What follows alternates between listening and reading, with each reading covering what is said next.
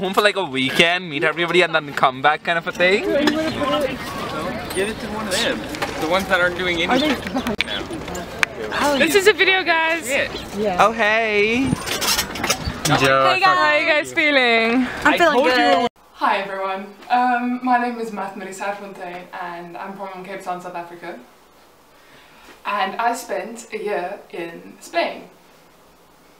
So this is just me doing a little goodbye vlog about my exchange year in Spain. It was an incredible year. It was amazing. So that's the original purpose of these videos, was to showcase the videos that I had then made, and obviously that never happened, so here I am now at the end of 12 months, going home next week, super excited to go home. And I just thought that I'd share, let's see, so coming here I had a lot of expectations about things that I thought that I would learn, and exchange gave me all of that and more and less. There's no other way to explain it. So let's start at the beginning. I'm with Rotary Youth Exchange. I finished school in South Africa and then I took a gap year from January to January, and I chose Spain, and luckily I got Spain, and then I was super lucky to land in Madrid. So I spent 12 months in Madrid, and apart from learning another language, I've learned about another culture, another type of people. The Spanish way of living, definitely, I've learned so much, and it's just so amazing, everything that I've learned. So when people ask me, so what are we going to do there, I would say, okay, I'm going to study, and I'm going to learn Spanish, and I'm going to learn the Spanish culture. And I was like, that's enough, that's a lot of things that I'm going to learn. I didn't count on learning anything more. Boy, was I surprised.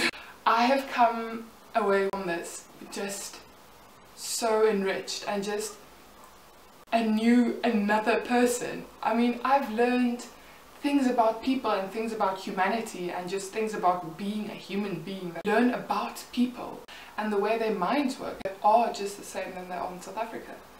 You learn to read people at you know, when you learn the language and you listen to people, you pick up on social cues and you pick up on body language, and you learn to focus on the body language to understand what they're trying to tell you, because you might not always understand all the words or the sentence, you might not understand everything that they're saying to you, but from the body language you can infer. So yes, I think time for the videos.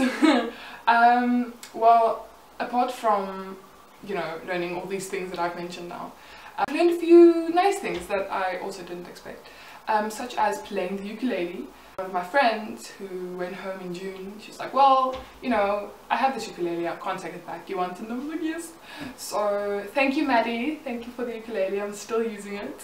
Here's just a few videos of me, a few clips of me playing the ukulele.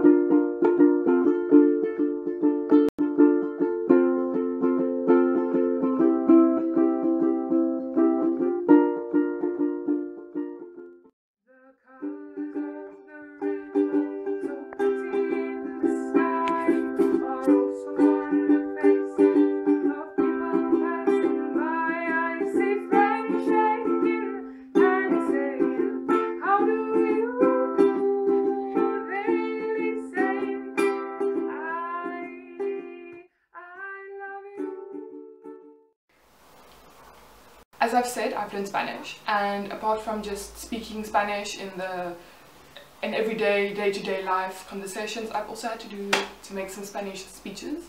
Both of these clips that I'm going to show you are goodbye speeches. The first one I did in May, when I had been here for about 4 months, and then the last one was in the beginning of December, and that was then my final goodbye to my Rotary Club.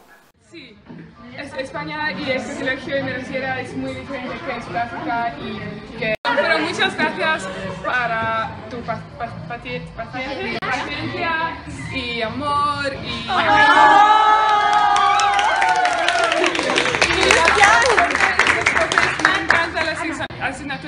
Sudáfrica no tengo lo mismo asignaturas. Y sí, y amigos, amigas, y cada día es hola, ¿qué tal? Y me encanta todo. Y próximo curso, cuando yo vuelve, sí, espero que es lo mismo. Hace 300 días que llegué en España. Lo recuerdo como si fuera ayer. No hacía mucho frío para ser enero, pero tampoco era caluroso. Después de mucho estrés, recogí mis maletas, caminé hacia las puertas de cristal en las Mart-Marié y allí, enfrente de mí, estaba mi nueva familia, grandes sonrisas en sus caras. Mi año en España había comenzado. Desde entonces he hecho un montón de cosas, he experimentado un montón de cosas, cada una más especial que la anterior. Ha caminado por Madrid más veces que puedo contar. Yo conozco esta ciudad mejor que mi libro favorito. He tenido el privilegio de estar en un tren mientras se viaja por el campo, ver nieve en Sierra Nevada, caminar a través de exuberantes valles verdes y escuchar cantos de pájaros a lo largo, nadar en el océano Atlántico en mayo, nadar en el mar Mediterráneo durante el famoso verano de Europa, caminar sobre los mismos arequinos, suelos y caminos de miembros de la realeza han caminado por años y siglos. He perdido a medianoche en una ciudad más antigua que mi país.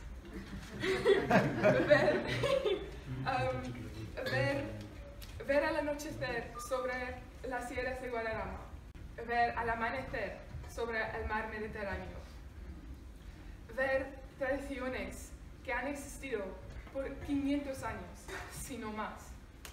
Y todo mientras están rodeado por familia y amigos, nuevos y viejos. Gente que me quiere y que yo quiero. And then another cultural aspect of the Spanish life that I've come to learn and I've come to love is the music. The one is from Semana Santa, which is Easter in Spain, and they have these really cool things there, the processions, where from the one side of the town, or a town, all the towns in Spain, from the one side to the other side, they carry these floats, but they're like ancient floats. Crucifixion story is then presented in these floats, and like they're made of wood, and you have all these like people carrying it, and the marching music played by the marching bands, and then in the night they have the choirs that sing, so it's really beautiful. I'm very thankful that I got to see that. We were in Madrid one day and I just stumbled across these people playing the doodle sack, the doodle pipes. I don't know if they're actually playing something or if they're warming up, but I found it very interesting. And another clip is when we were in Andalusia. It was just a little parade for the Niño Jesus, the baby Jesus. The last piece of music section is then in summer we went to a flamenco show, and then they incorporated the Semana Santa music, they incorporated flamenco. It was loosely based on the opera Carmen.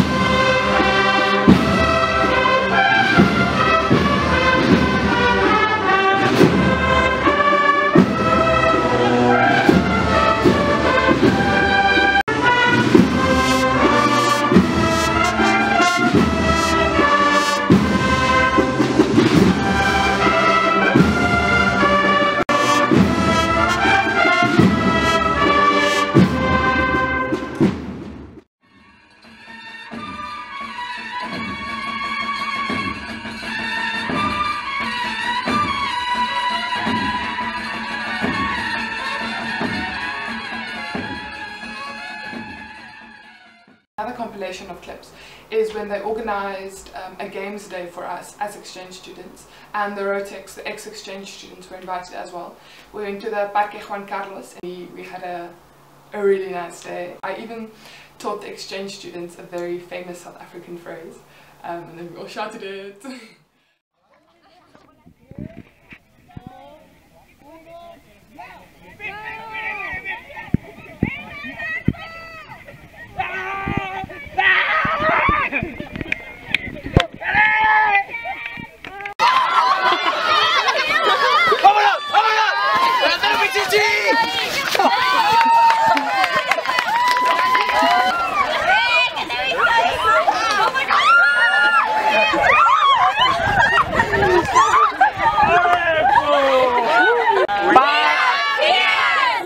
Patata!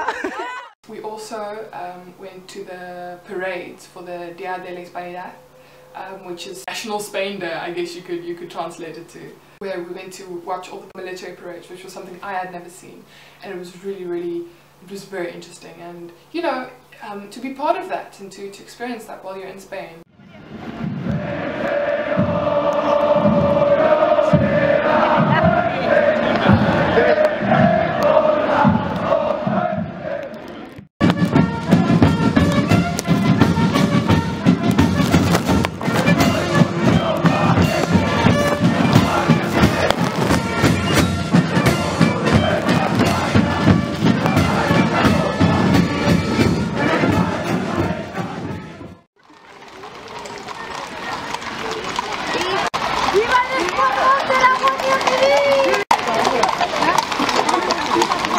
¡Viva que ya no llueve!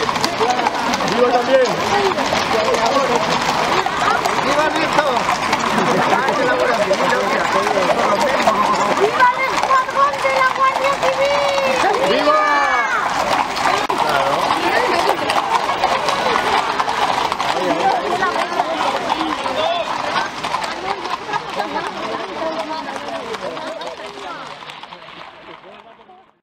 And then the last few videos is just some Christmas videos, some Christmas time videos.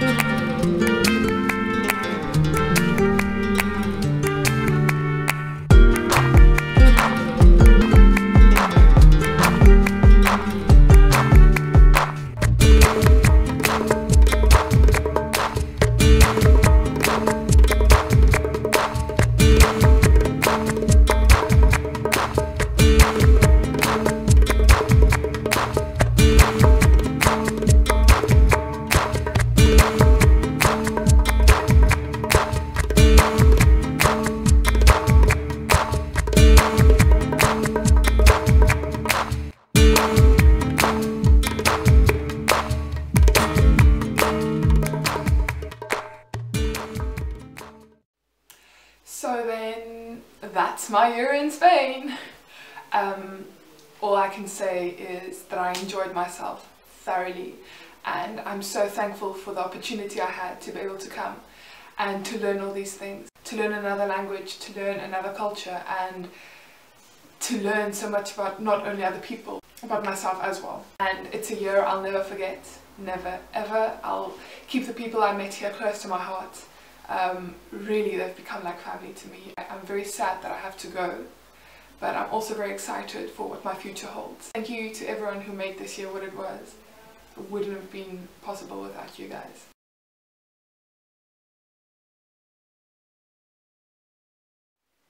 If you're someone who's interested in exchange and you want to know more, I have a blog and I have Instagram, so I'll put the links down below, and then you can read the blog, or you can go through my Instagram, or you can even DM me if you have any questions about exchange or what it was like or what Spain was like, anything. So yes, and may everyone that is watching this have a blessed new year, and I wish all of you all the best.